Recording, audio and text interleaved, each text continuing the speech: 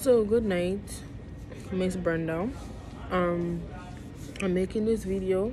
I'm actually at a hospital, so but asking you if I wear my mask. I know, but anyways, honestly, I'd be really honest about my after grad journey and my the before the graduation journey as well.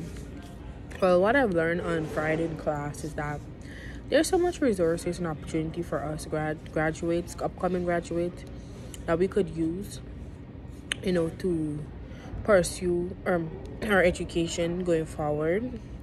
And there's so much information that we could start with. And I feel like for me, I'm gonna actually take a week, maybe like the last week before school close off in April.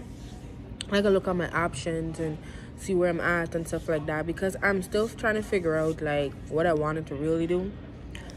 My set goal is to finish this program and bridge off to Trent University and do the same Child and Youth Care program and just get the degree in Child and Youth Care.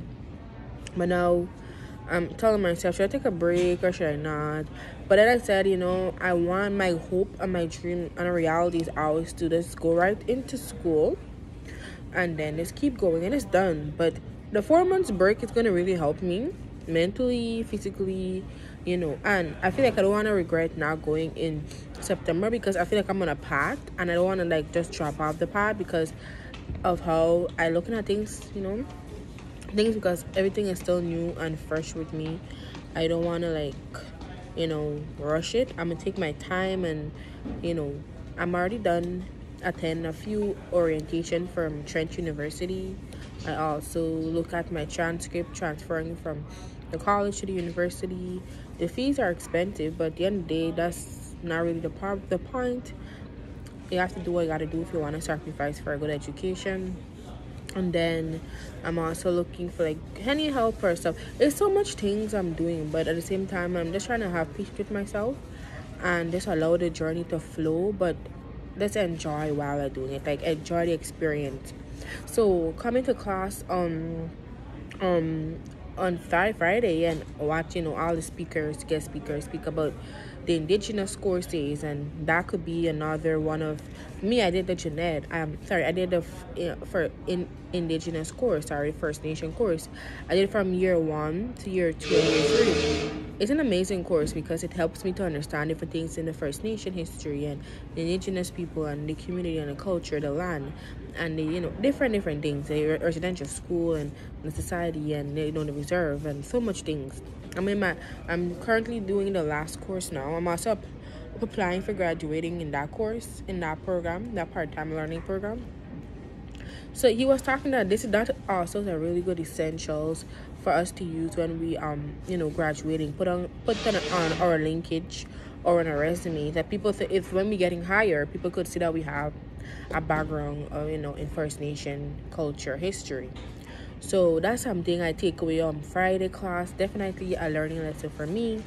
And Jeanette is so important. Like, people don't understand the value of how much you would learn taking the Jeanette courses year after year after year. And of course, my challenge courses also highlight why I'm here. So honestly, I was really moved by the class, that the amount of resources that you could use while preparing for graduation and also after graduation. So I also saw that you posted some information like higher centennial, cover letter, resume, and all that on our portfolio. That class on Friday was really a good class for us to use all information we gain on Friday to add to our portfolio, our resume, or whatever we're doing for post-grad.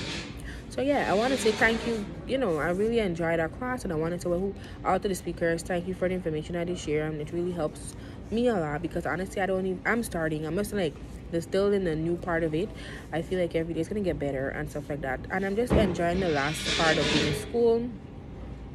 And yeah, this journey is now starting, and I'm gonna see what it takes me. I'd rather do a video because I don't know if I want to reflect. I'd rather just write a video instead of the videos wouldn't really help me to talk about what's my next opportunity. My next stop when it comes to my education. So yeah.